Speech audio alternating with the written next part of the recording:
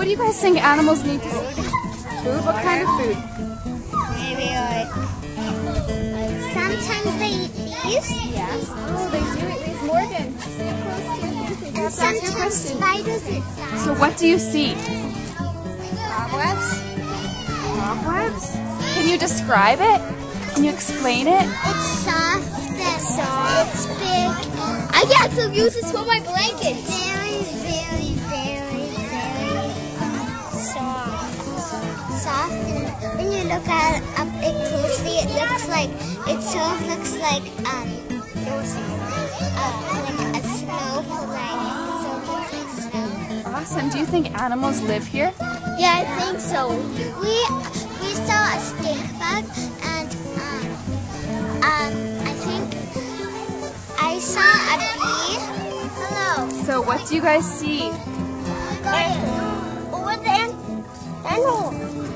I think something might be covering it again. And more magpie. Okay, can you guys describe what you see? Well, I was looking at the hole, and then the ant, and then Fiona found the ants, and then we found an ant over there. Awesome. Oh, there's a furry spider. Where's the spider? It's not a spider. Like, it's not a spider, it's just little seeds.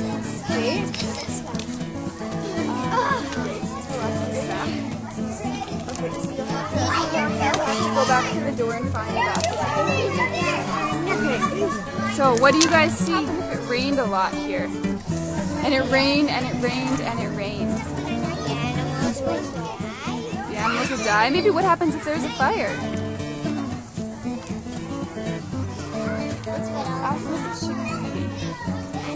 You don't know. I saw a seashell. Oh, awesome. That's great. What do you think that ladybug needs to survive? Aphids. Aphids. What do you think would happen if it rained and rained and rained here? The ladybug wouldn't be here. Oh, what would happen to it? It would fly away and hibernate. Oh,